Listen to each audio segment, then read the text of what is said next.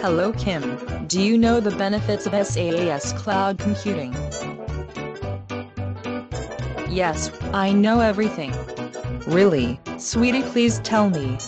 The primary benefit of software as a service is reduced cost for everyone involved. Software vendors do not have to spend thousands of hours supporting users over the phone.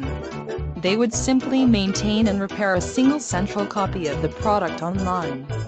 Conversely, users wouldn't have to shell out the large upfront costs of fully purchasing word processing, spreadsheet, or other end-user products.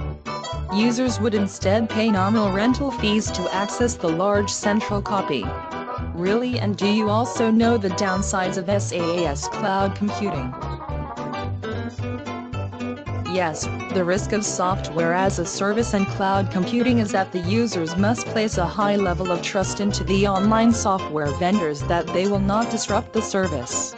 In a way, the software vendor holds its customers hostage, because all of their documentation and productivity is now in the vendor's hands. Security and protection of the file privacy becomes even more necessary, as the massive internet is now part of the business network. You are so intelligent. When a 600-employee business switches to cloud computing, they must choose their software vendor carefully.